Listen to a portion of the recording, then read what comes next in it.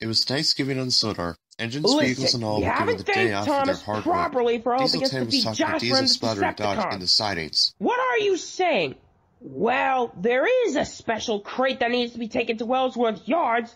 That's where the Thanksgiving celebrations are taking place. I will go get the crate. Splodge, we'll James meet and Henry up were and on the surprise other line. Thomas. They heard He the deserves conversation. They something were wondering what the besides. Diesels were It's doing. not like we They do popped this away to do every some line year. maintenance. The Diesels agreed, and Diesel 10 oiled to the docks, where Cranky was lowering the crate into the waiting truck. Hurry up, Cranky, I haven't got all day. I can take as long as I want to. What's the rush anyway? Sorry, Cranky, can't talk. Must get this crate to Thomas. Must not let him down. And Diesel 10 shot out of the docks as fast as his wheels could carry him. Diesel 10 was making great time when suddenly he saw Splatter and Dodge opposite of the line. Splodge, stop! And Diesel 10 applied his brakes, but it was too late. All three Diesels crashed.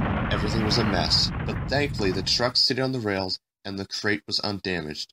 But Diesel 10 was not pleased. Now Thomas will laugh at us, Splodge.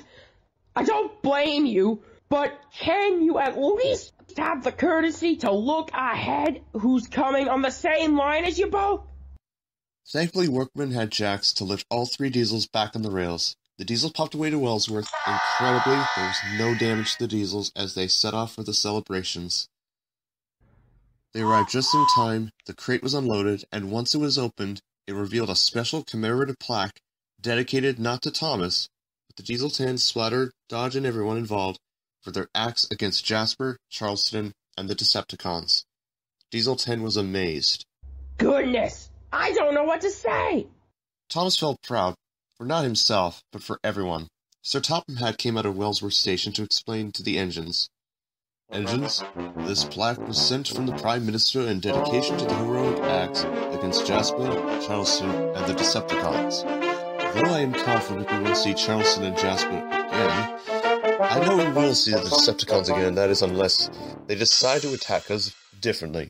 But regardless, I am thankful today we all came to celebrate this special occasion. Happy Thanksgiving all.